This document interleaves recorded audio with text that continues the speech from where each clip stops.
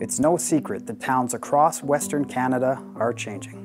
From evolving industries, aging and migrating populations, to thinning job opportunities, living in rural Canada is starting to change, and fast. But odds are you already know this, and you're not alone.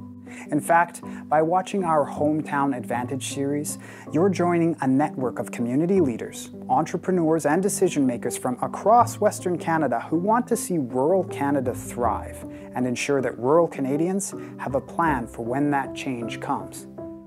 And we want to help.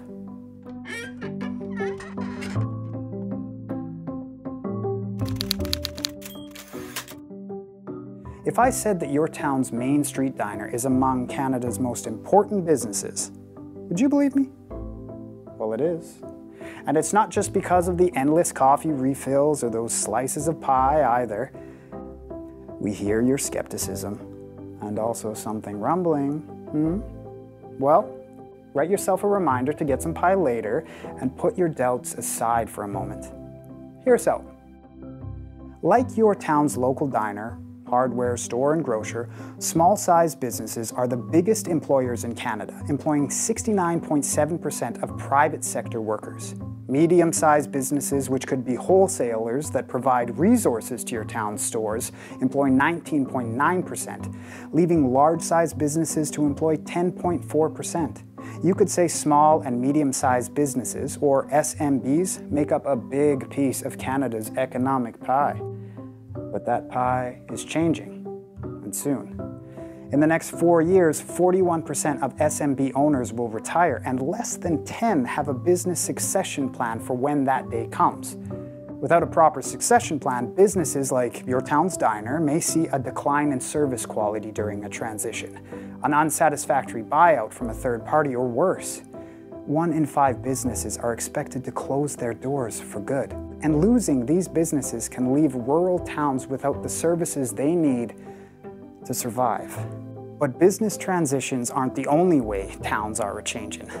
Many communities now struggle with attracting new families or finding entrepreneurs or investors.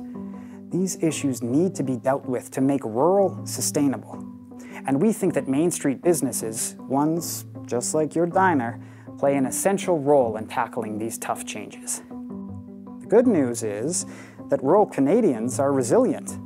Our team at Co-operatives First believes that with the proper planning, dedication, and know-how, rural Canada will face these changes head-on and come out ahead.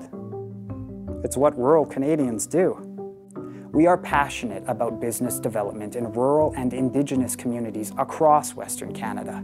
With this passion and years of experience, our goal is to help community leaders like you keep your businesses going, improve your local economies, and develop your home in the ways that make sense to you. We believe that cooperatives have a place along your main street because, at their core, co-ops are made up of passionate community members who believe in where they are from and want to see their home thrive. That's what rural sustainability is. We may be biased, but we think co-ops are different and a sometimes better way of doing business. In our Hometown Advantage series, we will talk about what to do when a core business shuts down, how to keep wealth in your town, how cooperative businesses can be market competitive and long-living, and how to attract new folks, all while promoting your vision of your home's future. Because we know that you don't have to look far for these solutions. You already have them in your community. Can we take a break for pie? That'd be great.